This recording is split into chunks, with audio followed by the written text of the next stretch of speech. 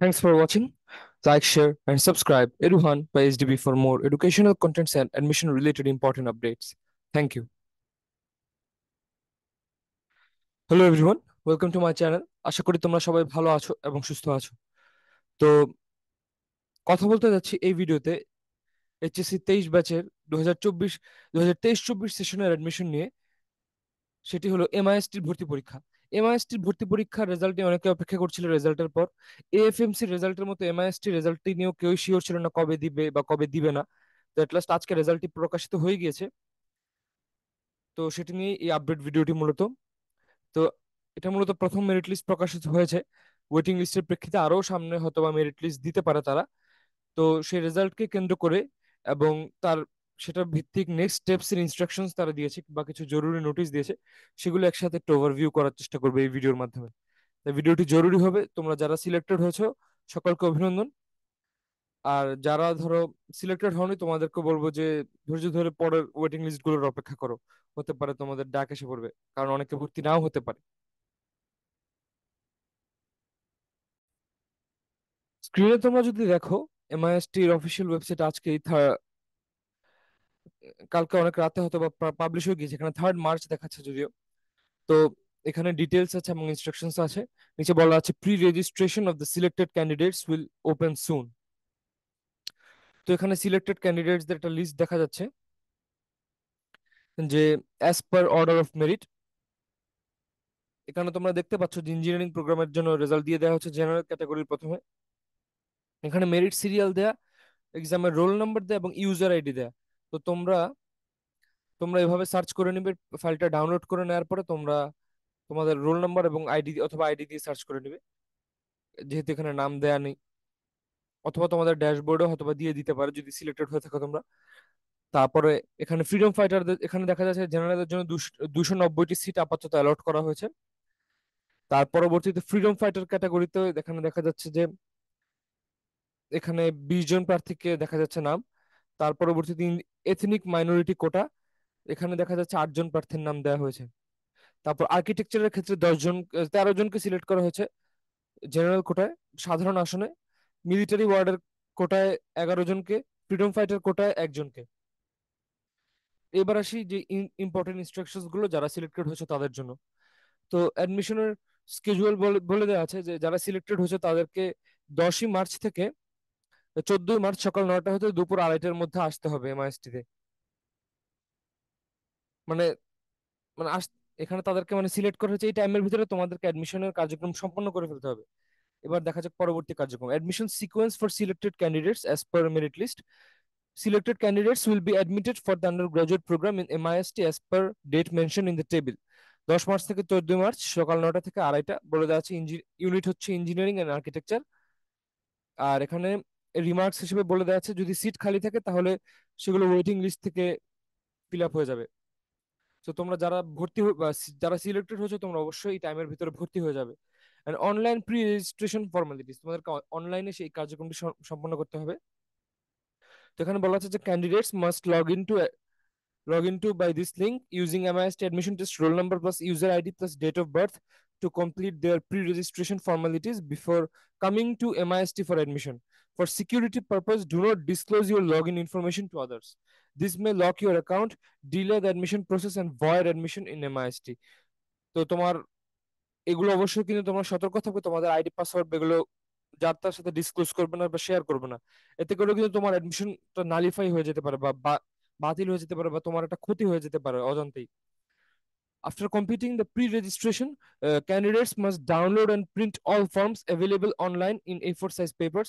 Without confirmation, candidates will not be able to download the required admission forms. তোমাদেরকে কিছু form দেওয়া হবে হয়তোবা, সেগুলো তোমরা অবশ্যই প্রিন্ট আউট বের করে রাখবে এবং অবশ্যই তোমাদের পিসি, ল্যাপটপ বা মোবাইলেও সেভ করে রাখবে, যাতে ইন কেস অফ নিড তোমরা আবারও ডাউনলোড করে নিতে পারো বা প্রিন্ট করে নিতে পারো। তো এখানে এখানে বলা আছে ডিপার্টমেন্ট চয়েস দিয়ে তোমাদেরকে document receipt and department choice form ইউজিএ DM 004 should be filled up by the candidates and must be submitted to the admission booth in MIST during admission. এটা তোমাদেরকে অ্যাডমিশন বুথে জমা দিতে হবে। After completing the admission formalities, the candidates will be allocated with the departments based on their merit and individual choice. তারপরে বলা হচ্ছে যে নোটিস ফর ওয়েটিং লিস্ট, তাদেরকে বলা হচ্ছে যদি সিট খালি থাকে আফটার অ্যাডমিশন কমপ্লিশন, অর্থাৎ অ্যাডমিশন কমপ্লিট হওয়ার পরে, তাহলে ওয়েটিং লিস্ট ডাকা হবে। and necessary notification will be web hosted on 16th March 2024 at MIST website। 14 March পর্যন্ত অ্যাডমিশন হবে, তারপর হয়তো 16ই মার্চে ওয়েটিং লিস্ট, প্রথম ওয়েটিং লিস্টটা দেওয়া হতে পারে। তারপর বলা হচ্ছে যে ফিস, while filling up the payment slip form, applicable applicable fees will be automatically endorsed or generated as per the candidate's category, government or non-government service।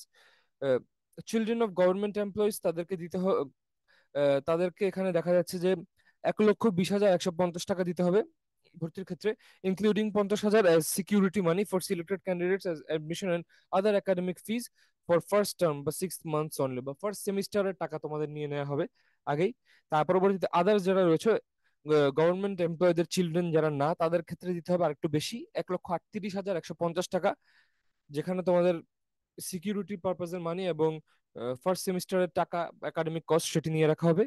হল চার্জ এখানে বলা আছে যে 13,800 ফর মেল, 13,300 ফর ফিমেল, এটা হচ্ছে অপশনাল। যারা হলে থাকতে আগ্রহী, in the hall of residence Osmani হল, তাদেরকে UGOH001 ফর্মটা ফিল আপ করতে হবে তাদের ওয়েবসাইটে, যেখানে দেওয়া থাকবে ফর্মগুলোর সাথে। তারপর হচ্ছে পেমেন্টের 3টা মেথড রয়েছে। তোমরা এখানে MISTর উপস্থিত যে বুথ রয়েছে ট্রাস্ট ব্যাংকের, তোমরা সেখানে জমা দিতে পারো, অথবা কালেক্ট দ্য ব্যাংক ডিপোজিটস, এটার হচ্ছে দুটো স্টেপ। তারপরে তোমরা সেখান থেকে ব্যাংক ডিপোজিট স্লিপ সংগ্রহ করবে এবং সেটা account submitted to the account booth.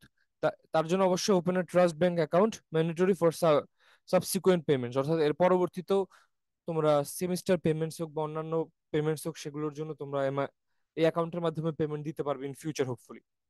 তার পরবর্তীতে এনি আদার ব্রাঞ্চের মাধ্যমেও তোমরা দিতে পারবে ট্রাস্ট ব্যাংকের অন্যান্য ব্রাঞ্চের। তো তখন তোমাদেরকে আরো কিছু এখানে স্টেপস লিখে দেওয়া আছে, তোমরা অবশ্যই পড়ে নেবে। এখানে ট্রান্সপোর্টেশন ফি দেখা দেখা যাচ্ছে 3,000 টাকার একটা লেখা। তারপর এখানে তোমরা online payment through online interested admit candidates can also pay the applicable fees online in the account number mentioned at serial 6B and submit the deposit slips to the admission booth during admission at MIST। তোমরা সেটাও করে নিতে পারবে। তো তোমাদের জন্য এখানে 6B তে একটা সিরিয়াল নাম্বার দেওয়া আছে, তোমরা এটা অবশ্যই খেয়াল করে নিবে। এদিকে 7B তে, এগুলো তোমরা অবশ্যই ভালো করে পড়ে নিবে, এখানে অ্যাকাউন্ট নাম্বারটা লিখে দেওয়া আছে। তার পরবর্তীতে এখানে বলা আছে যে অ্যাডমিশন ক্যান্সেলেশন পলিসি, অনেকে আছে যে হয়তো এখানে MIST তে ভর্তি হয়ে পড়বে না, কেউ বা আছে পরবর্তীতে ওয়েটিং লিস্ট থেকে পেলেও নাও পড়তে পারে, হয়তো বা সাবজেক্ট এনথুসিয়াজমের জন্য বা কোনো একটা অন্য কারণ হতে পারে।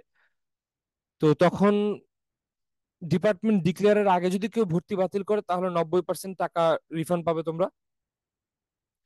আর ডিপার্টমেন্ট ডিক্লেয়ার করে দেওয়ার বা অ্যালোকেট করে দেওয়ার 1 সপ্তাহের মধ্যে করলে তোমরা 70% রিফান্ড পাবে।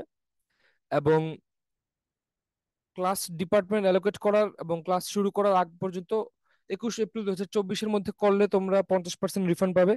আর ক্লাস শুরু হওয়ার পর 2 সপ্তাহ পার হয়ে গেলে 30% রিফান্ড পাবে। আর 2 সপ্তাহ যদি ক্লাসের পার হয়ে যায় এবং তারপর তুমি রিফান্ড চাও বা অ্যাডমিশন বাতিল করতে চাও, তখন তুমি কোনো রিফান্ড পাবে না, জাস্ট অ্যাডমিশন ক্যান্সেল হয়ে যাবে। এন্ড এখানে বলা হয়েছে যে please do not deprive other students by withdrawing yourself after the commencement of the session. এখানে রিকোয়েস্ট করা হয়েছে কেউ যদি ভর্তি হতে না চাও, তোমরা ক্লাস শুরুর আগেই ভর্তি বাতিল করতে পারো বা ভর্তি না হতে পারো। ক্লাস শুরু হওয়ার পরে বা 2-4 সপ্তাহ হবার পরে যাতে বাতিল করে একটা স্টুডেন্টকে তোমরা বঞ্চিত না করো একটা সিট থেকে, এটাই রিকোয়েস্ট করছে। এবং এখানে বলা হচ্ছে যে রিকোয়ার্ড ফর্মস এন্ড ডকুমেন্টস, এখানে কি কি ফর্ম, এখানে তোমাদের বলা হয়েছে যে এসএসসি বা সমমান পরীক্ষার অরিজিনাল কপি লাগবে এবং একটা টেস্টেড ফটোকপি লাগবে, সেটা হয়তো বা তারা রেখে দিবে এবং অরিজিনালটা একটু ভেরিফাই করে নিবে। এবং এইচএসসি বা সমমান পরীক্ষার বা ইকুইভ্যালেন্ট পরীক্ষার অরিজিনাল কপি নিয়ে যেতে হবে এবং তোমাদেরকে অ্যাটেস্টেড ফটোকপি রাখতে হবে এবং সাথে এনআইডি অথবা বার্থ সার্টিফিকেট রাখতে হবে এবং সেগুলোর ফটোকপি। তারপরে recently snap passport size colour photograph 4 copy রাখতে হবে, 2 কপি অ্যাডমিশনের জন্য, 2 কপি ব্যাংক অ্যাকাউন্ট খোলার জন্য। তো তোমরা তোমরা যে অ্যাডমিশনের ক্ষেত্রে অ্যাডমিট কার্ডে যে ছবিটি ইউজ করেছো সেটাও করতে পারো চলে, যেহেতু রিসেন্ট ছবি। এছাড়া অন্য কোনো রিসেন্টলি যদি কোনো ভালো ছবি তুলে থাকো, পাসপোর্ট সাইজের ফর্মাল টাইপ অফ ফটোগ্রাফ, তোমরা সেটাও ইউজ করতে পারো। সেগুলো হয়তো অ্যাডমিট কার্ড হিসেবে, আইডি কার্ড হিসেবে ইউজ করতে পারে তারা। তার পরবর্তীতে admit card of MIST admission 2024, যে অ্যাডমিট কার্ড নিয়ে গিয়েছিলে পরীক্ষার জন্য, সেগুলো আনতে হবে। আর কোটার জন্য এখানে বেশ কিছু জিনিস আনতে হবে, সেগুলো তোমরা নিয়ে যাবে অবশ্যই যারা কোটার স্টুডেন্ট। আর মেডিকেল কিছু টেস্ট হবে তোমাদেরকে। ব্লাড, এখানে এমআইএসটি মেডিকেল বুথে সেগুলো অনুষ্ঠিত হবে, তাহলে ব্লাড গ্রুপ চেক আপ হবে, তারপরে ইউরিন টেস্ট, তারপরে এখানে ডোপ টেস্টও হবে। তারপরে এখানে দেখা যাচ্ছে হেল্পলাইন দেওয়া আছে, কোনো সমস্যা হলে তোমরা এখানে যোগাযোগ করতে পারবে। তো ভিডিওটি এখানে শেষ করে দিচ্ছি। ভিডিওটি পছন্দ হলে অবশ্যই তোমরা লাইক করবে, যারা এই মাসের রেজাল্টের অপেক্ষা করছিল তাদেরকে অবশ্যই শেয়ার করে দিবে।